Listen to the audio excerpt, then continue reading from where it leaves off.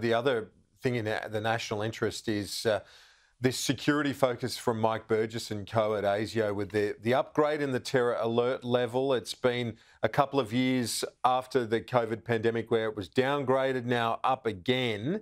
It seems, talking to Dennis Richardson today and others around this space, that ASIO has never had a tougher job, Chris, given the difficulties around online radicalisation. Yeah, Kieran, they can't possibly know really where the next threat might come from. They talk now about politically motivated violence, moving away from that language of religiously motivated violence. Now, I put a caveat around that and saying that Sunni extremism still is the biggest concern that you would have in terms of a terror attack in Australia. But in terms of someone going rogue and taking to a schoolroom, as we saw in the UK, with a knife, how could you possibly know what young people are doing online, what it is that's radicalising them? I see that Anthony Albanese has talked about one case where someone was being influenced by the extremes of both left and right at the same time. So there's a very muddled picture.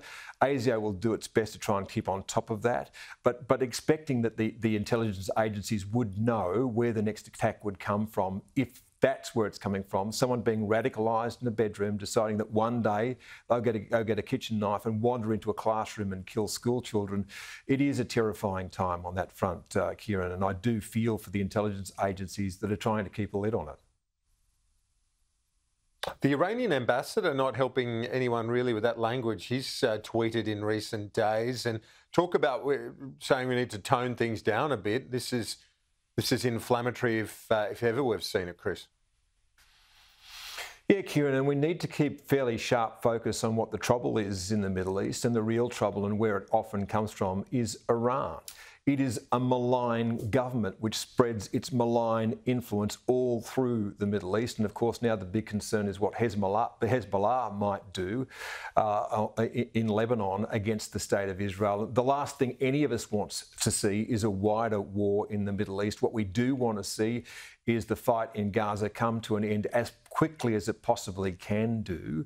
But of course, these threats loom because Iran's influence is what's driving so much of the violence in that part of the world. We shouldn't lose sight of that. And Kieran, look, I just came from Europe. One of the things that strikes me is the security in every single city I visited, Prague, or be it Vienna, or whether or not it was in the north of Italy, the security around the Jewish synagogues was everywhere. The police blocking off streets so that people would be safe. The real threat in Europe at the moment is to those people who are of the Jewish faith from extremists that are driven by ideologies that come out of places like Iran. So the Iranian ambassador, well, they'll call him in. No doubt they'll haul him over the carpet. I doubt it will change the views of him or anyone in his government at all.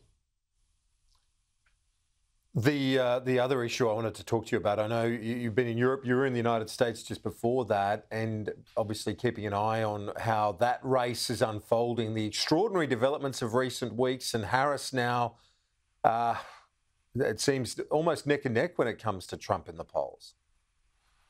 Yeah, she's certainly given the Democrats a bounce and a bit of a spring in their step. I will say, though, that when I was in Washington, it was while that debate was live as to whether or not the president was going to stand aside.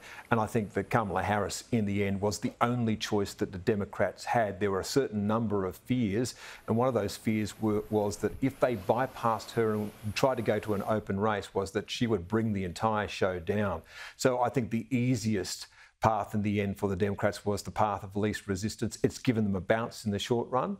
Let's see how they go in the long run, because don't forget that Kamala Harris was responsible for the borders in the United States, and they have been a terrible disaster. So you'd want to see these poll numbers continue for some time. The debate will be fascinating. The age question is now Trump's to answer, and I think that she will present a much sharper focus because, boy, you couldn't get a more fuzzy one than that we saw in the last debate. So it will be a better contest for the United States, and that means a better contest for the rest of us.